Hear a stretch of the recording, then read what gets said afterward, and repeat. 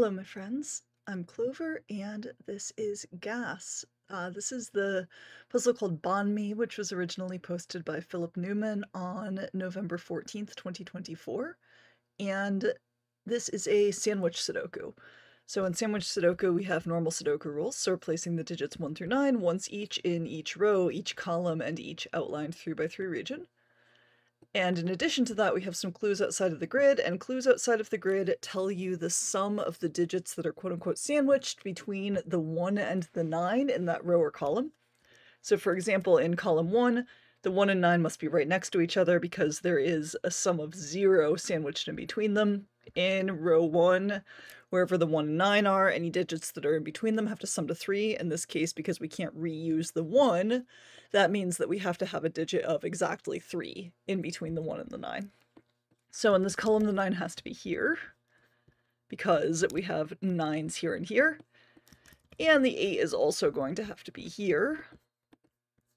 Now, 8's going to be in one of these cells.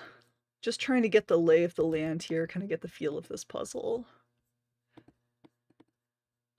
So this 2 here tells me that 1 is going to be in one of those cells, and 2 is going to be on one or the other side of it.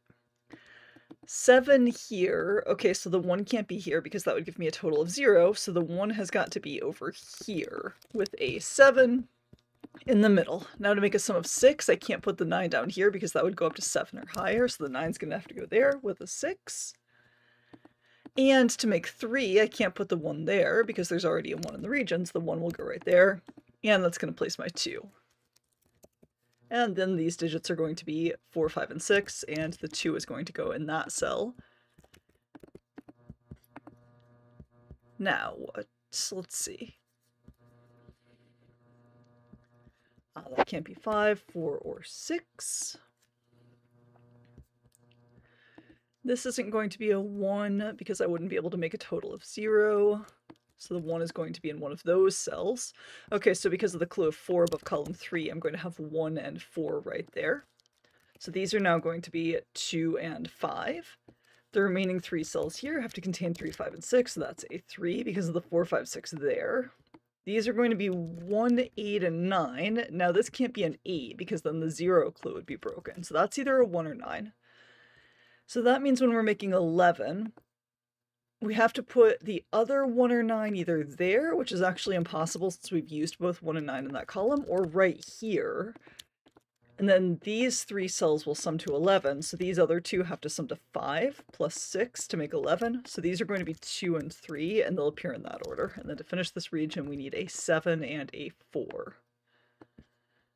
So now in this row, I'm going to need a 5, a 7, and an 8 just to complete the row with Sudoku.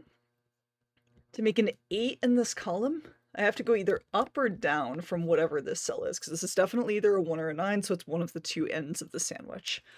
It can't be up here, because then I would know that my total was already greater than 8. So it must be down here, which would make that a 6, and that's not a 7 by Sudoku as well. Okay, what next? So I need to make a total of 5 in this row. The only 2 ways to do that in sandwich Sudoku are 2 plus 3 and just 5 by itself, and 2 plus 3 is already ruled out by the fact that a 2 is right here. So this is going to have to be my sandwich because 5 has to be now in the middle of the sandwich. So that'll be my 9 with a 1. So now 1 is going to be in one of those 2 cells. To make a total of 9, I can't put the 1 or 9 over here because this sum is a minimum of 13, so that definitely can't come out to 9, so that has to be my 8.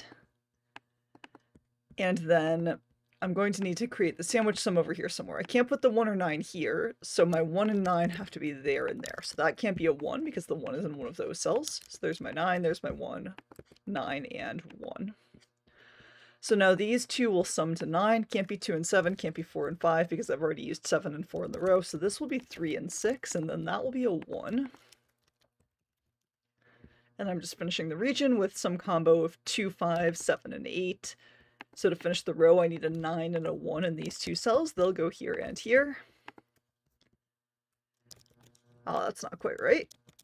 That's not gonna be a 9 and a 1. That's gonna be my 9. That's my 1. And then here I need a 7, actually. Oh, here I need a 4. Okay, get it together, Clover. Then I need 5 and 8 to finish the region. 5 and 8, 2 and 5, and that's a 2-8 pair, making this guy 7 and this guy 5.